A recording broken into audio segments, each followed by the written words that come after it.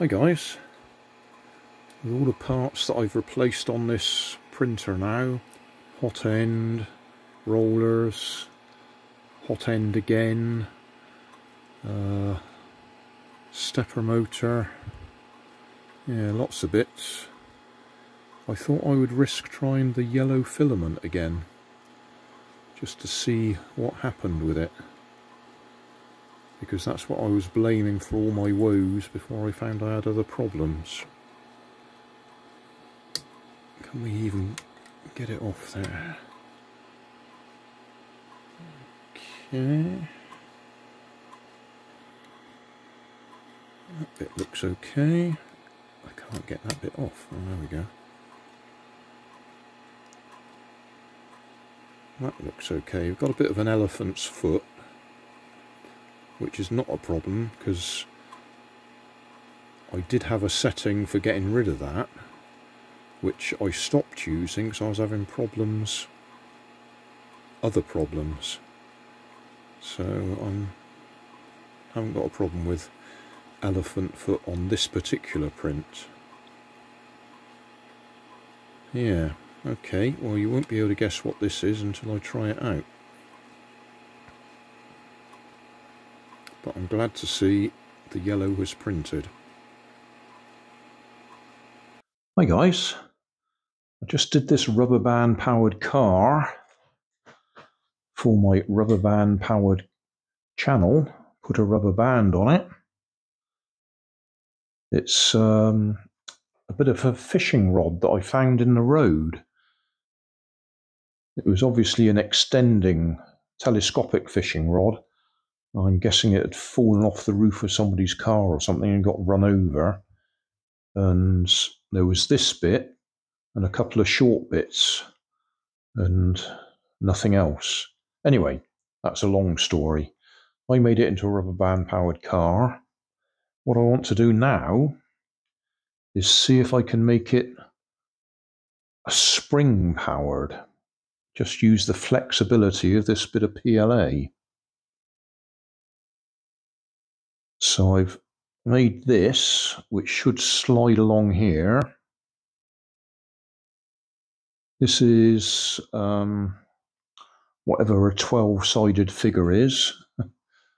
Dodeca something or other, dodecagon, which will fit on there. I've made it 12-sided because I could actually change the orientation. If I want a bit more power, I can tilt it forwards, or a bit less, I can tilt it back. But that's going to slide on there, with that pointing up that way, and use it like a mousetrap car. So we'll stick it on and see if we can get it to run. This is also a test of the yellow PLA, which I was having lots of trouble with, and then it turned out it was actually a printer problem, hot end problem, not the PLA, because that has printed perfectly since I've changed everything on the printer. Right, that's the general idea. That's under tension, and the string's just wrapped around the back wheel, back axle. So if we release that, away we go. So we'll see if that works.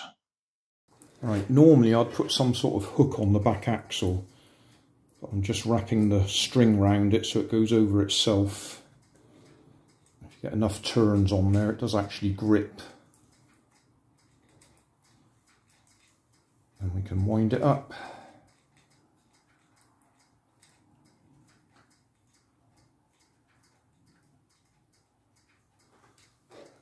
Okay.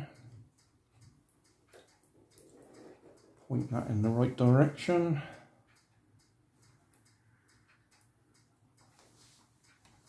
A bit more tension then. Let's wind it up a little bit more.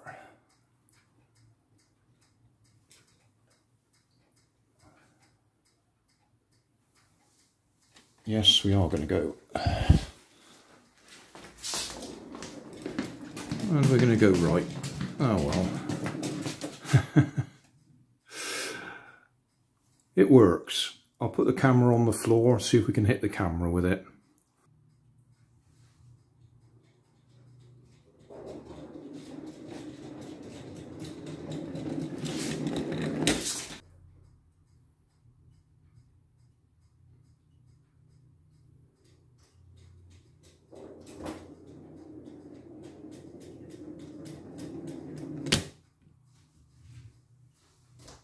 Well, that was a good run. So, PLA Spring. Similar to a mousetrap car, but not the same. Job done. Oh, there'll be a link in the video description to the rubber band powered car version. So thanks for watching. Don't forget to like and subscribe. Leave us a comment so I know how I'm doing.